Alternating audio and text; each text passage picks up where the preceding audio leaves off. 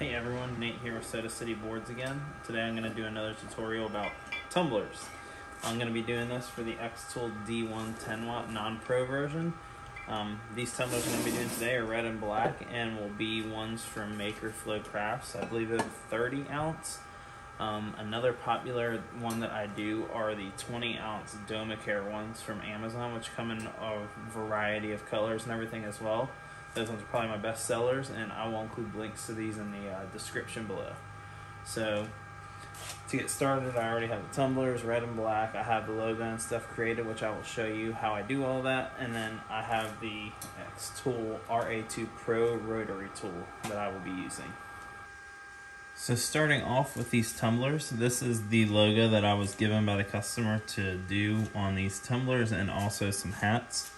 So from here I used Adobe Photoshop and I converted it over to this, which is the file that I use to engrave.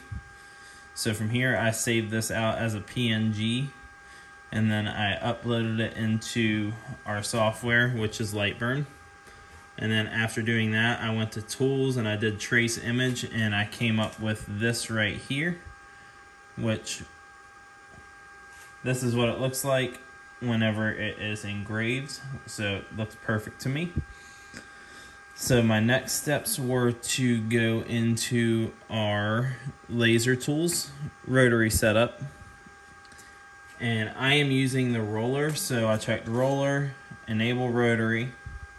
And then for the rotary, when it's on roller, you're going to do 32 millimeters per rotation, 17 millimeter roller diameter, and then the object's diameter, I just put 100. These ones aren't actually required for when using the roller. It's more for when you are using the chuck. So from there, my settings I use on every single brand of tumbler that's powder coated and have been successful on every single one has been 2,000 millimeters per minute, 85% power, 1 pass, and a 0.080 line interval.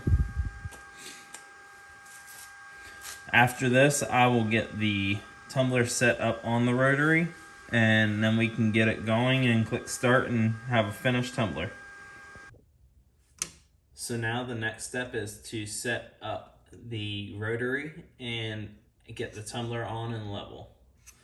So as you can see, I have burn grids around the edge and I line my rotary tool up right on that to get it perfectly straight. And then from there, I will put a tumbler on here. And I can see where it lays flat so that it's perfectly straight. And from there, I will add the other rotary tool under it to get it level.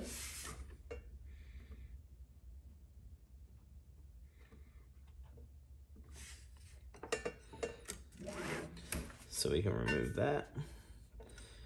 And we will get this to be level for the engraving here.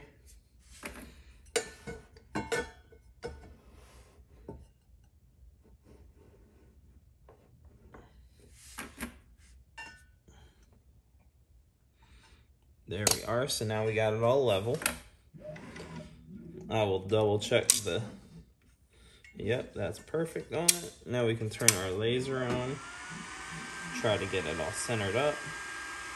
This part I just eyeball and then I'll run a frame on it to see how it looks.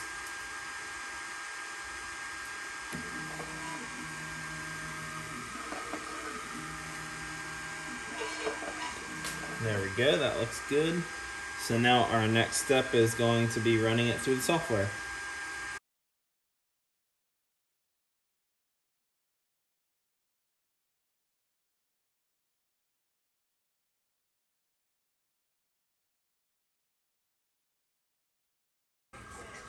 Alright, now my next step after the cup is done engraving, I use LA's Totally Awesome, and I'll spray it right over where the engraving was done.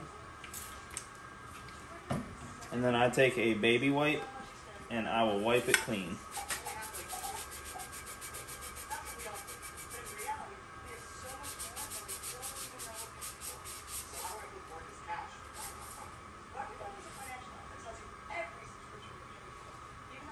Now once I do this, you can see that the engraving looks good. But now I will take them inside, wash them with some Dawn dish soap, and package them up to ship.